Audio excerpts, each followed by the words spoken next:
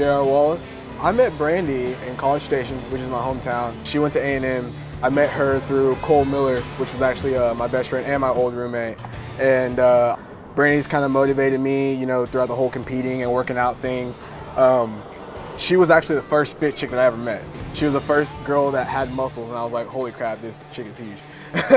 She's been there for me throughout, you know, my last, you know, contest. It sparked an interest in me, and I got last place in my first competition. But being on stage, it was a feeling like no other. And it was like, hey, even though I got last place, I'm gonna get better.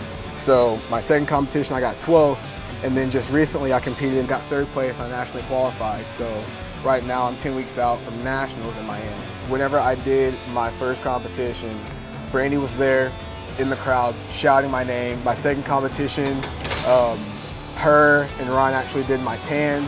So they've kind of been there with me throughout the whole entire time. Huge inspirations to me. The transformation I've had, man, has been ridiculous.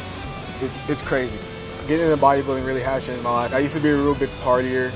I was kind of seeing myself go down this road, this path that I didn't want to go down. And bodybuilding was really my saving grace, honestly. I started doing it, and it got me away from drinking and going out and partying a lot, because I saw what stuff like that did to my body. I saw how it made me feel. So it's really changed who I am as a person. I hold myself to a higher regard now. I have more respect for myself, and I have more respect for other people.